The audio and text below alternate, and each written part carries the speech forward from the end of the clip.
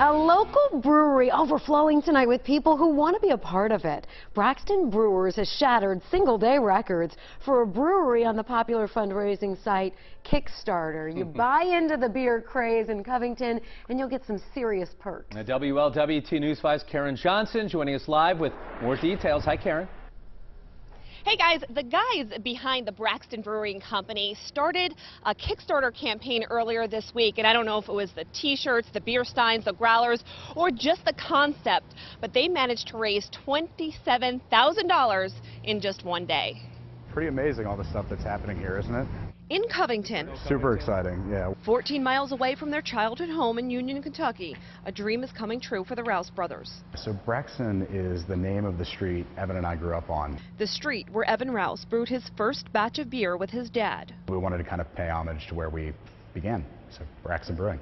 And they want the community to be a part of the brewery building process. On Tuesday, they launched this Kickstarter campaign called Braxton's Builders. People are making things again, using local resources and an inventive spirit. And so will we. By melding technology and tradition, we'll reinvent the beer drinking experience. The goal to raise $30,000 in 30 days.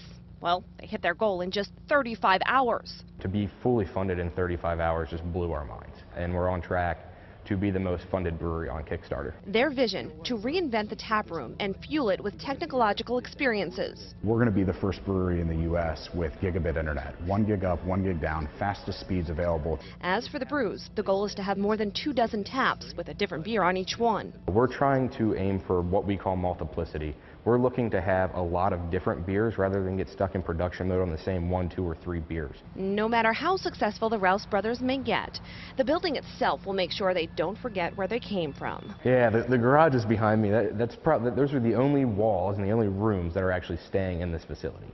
And it just relates to the whole history of starting in the garage, building the business from the ground up in the garage. And at last check just a few minutes ago, the project had 341 backers on Kickstarter, amount raised just under $40,000.